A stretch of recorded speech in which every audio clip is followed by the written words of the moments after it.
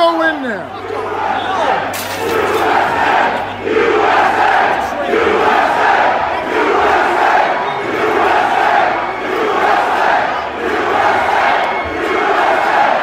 A radio journalist from Michigan was shooting video that day at the Capitol. What he captured were two most charitably called suspicious actors, but they are dressed in such a way that led him to believe that they were government agents. And one of them, after the windows had been broken by a protester, it was encouraging people to pull the rest of the glass out and go inside. Bobby Powell, who was the journalist that had shot it, and he has his camera rolling, he told him that would be illegal.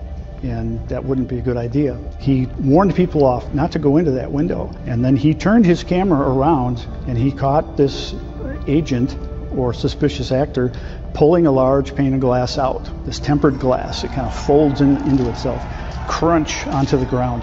When he realized he was being filmed, he quickly dropped it. It seems apparent on the video that he did not want to be seen doing what he just did. So he pulled in a protester and started blaming him. He said, "What are you doing breaking that window?" The poor fellow that was being accused didn't know what was going on. And then he gave him a couple of really good shoves and cocked his arm like he was going to punch him.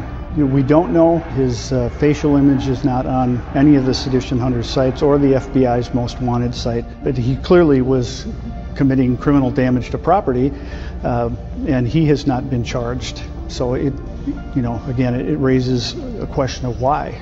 Also, the individual trying to, again, opening the window up is even encouraging people to enter, I believe, as well? Yes. What's he saying? Well, he said, "Why don't y'all open the rest of it up?" Why